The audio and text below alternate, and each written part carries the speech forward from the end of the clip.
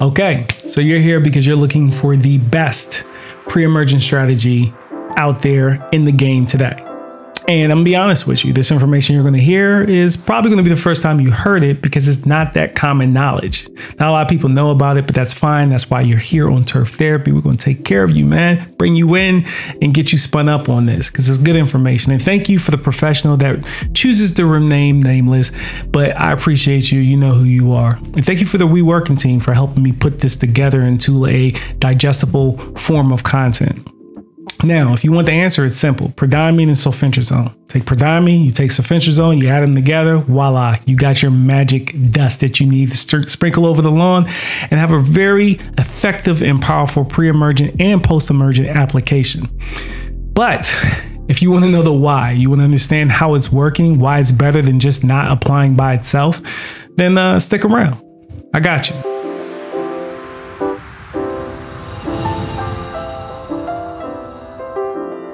So let's start out the one we're most familiar with for the most part, and it's Prodiamine. It's a group 3 herbicide that once the weeds germinate, it prunes the roots. That's essentially what it's doing. Streamlining this as much as possible. Prunes the roots, clubs the roots. You'll hear those two terms. And all that means is once the weed seed germinates, it's not able to develop a root structure like it should be to support a healthy plant. Now, it's labeled for some grassy weeds, crabgrass, goosegrass, poa annua, and then is labeled for broadleaf weed control as well. And that's pretty much the gist of it. And it lasts a really long time. And I'm harping on Prodiamine because it's my favorite, right? Pendimethalin, Scott's Holtz brand, that stuff costs like $100 a bag right now. Insane. And dithiapyr, although it's cool and it comes in hot and fast, and you got your pre and post emergent effect with dithiapyr or dithiapyr, however you want to refer to it, it does not last as long. So you're trading off like that length of time, and then you'll easily reach your yearly, like your annual limit. So not my preferred mode of action. But Prodiamine, we got a really long residual effect on it. But the problem is it's not that effective when it comes to our broadleaf weeds. Not as well as you would think it would be. There's plenty of breakthrough and breakout when you're using this product.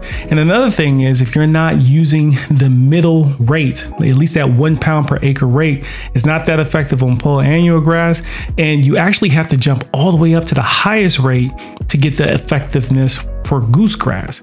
None of this stuff is really on the label. This is the information I'm getting from the professionals that's worked out in the field and has met with these different companies that, you know, have done the studies. And they're out there if you want to go find them. But made it easy. I'm bringing it to you.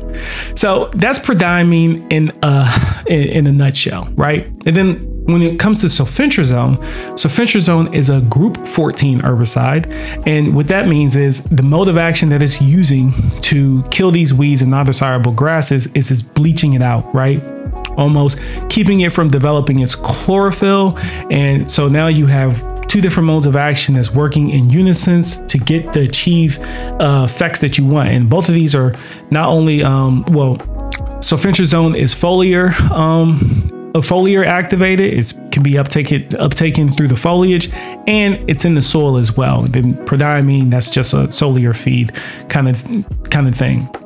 So both of these combined gives you like your ultimate post and pre-emergent program. It's like you got the best of both worlds when it comes to dithiapyr in the long range game of Prodiamine. Now you might be asking, like, what is the application rate? How do you need to do it? It's cool. Let's go over it.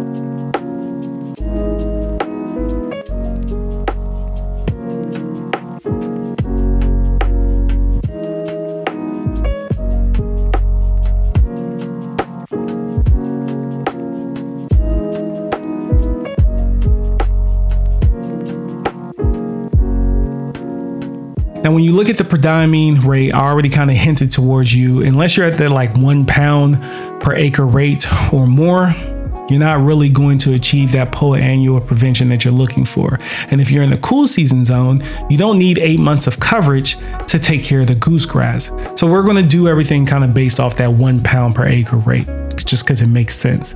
Now with that, you may be looking at it like, hey, that's the 1 pound per acre rate. What does that mean? They don't have it in this little table 1 chart down here. They just got the range, and I got you. What you want to do is translate or convert. You want to convert 1 pound to grams. And you want to convert it to grams because it's an easier unit of measurement to work with when you're about to break it down. Now we know there's 43,560 square feet in 1 acre. So what you're going to want to do is once you convert 1 pound to grams, which is like 456 or something like that, I'll throw it up here on the screen, and you're going to divide that by the 43.5. Then you should come out with 10.5 grams. That's your application rate now, your annual application rate for prodiamine per 1,000 square feet. So you're going to split that up for split applications. You'll do the first application when your soil temps reach about 50 degrees. Throw your first 5 grams out there per 1,000 square feet. And then you're going to come back when the soil temperatures reach 65 degrees.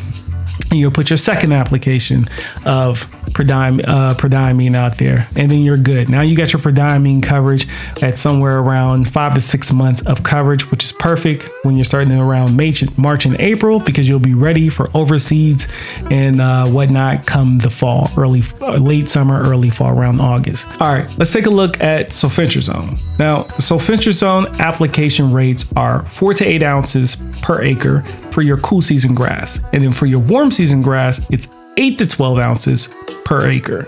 Now, we want to go ahead and just focus with the 4 ounce rate, and we're going to have to do the conversion just like we did. Now, it's different because we're dealing with fluid ounces. So what we're going to want to do is convert the 4 fluid ounces to milliliters. That gives us 118 milliliters.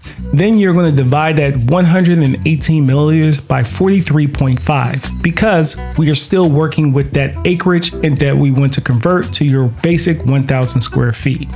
That's going to give us the 2.7 milliliters. And that 2.7 milliliters is your application rate at the 1,000 square foot unit rate. So your application rate now is 2.7 milliliters per 1,000 square feet. Really simple, right? Well, maybe not if you don't deal with milliliters. So 2.7 milliliters equals a half a teaspoon. Boom. I gave you all the math that you need. Now, you might be looking like, oh, okay, so for 8 fluid ounce rate, I just need to double that. And that's right. You just end up with 1 teaspoon. But let's not do that because sulfentrazone has a cap of 12 fluid ounces per acre at your annual rate. And the way that we want to get the best bang for our buck for sulfentrazone combined with prodiamine is split the applications just like we do with the prodiamine. So for your first application, you want to go out with that half a teaspoon with the correlating amount that you need for prodiamine. Then the second application, when you hit that 65 degree mark, when that's most likely when your sedges are showing up anyway, then we hit it with another 4 ounce rate, which is another half teaspoon per 1,000 square feet. And you'll be good. That'll give you 60 days of coverage and you'll be in a good place. It'll smoke out those sedges and will still give you the residual pre-emergent effects that we want to have the best pre-emergent strategy this season. And that's it. So using these 2 different modes of action combined with the proper rates and using it properly is going to have you set up for success. Now, for those people that may have a product that has sulfentrazone in it, like Triad Select or T-Zone SC, that already has sulfentrazone in it, it's worth mentioning that those rates that's mixed into those bottles are more at like the 1 to 2 ounce rate, meaning you're not going to get the pre-emergent effect that you're looking for.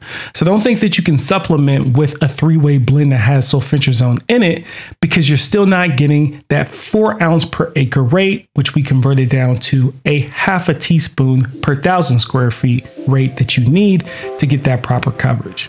Now, I know that this was a lot, but I made it as simple as I can. I really want you to take this information and do wondrous things with it this season. So watch this video as many times as you need to and share it with a friend or family member that you know can benefit from this information. I thank you for checking out the video. Again, I hope that it was a blessing for you. And I wrap this one up.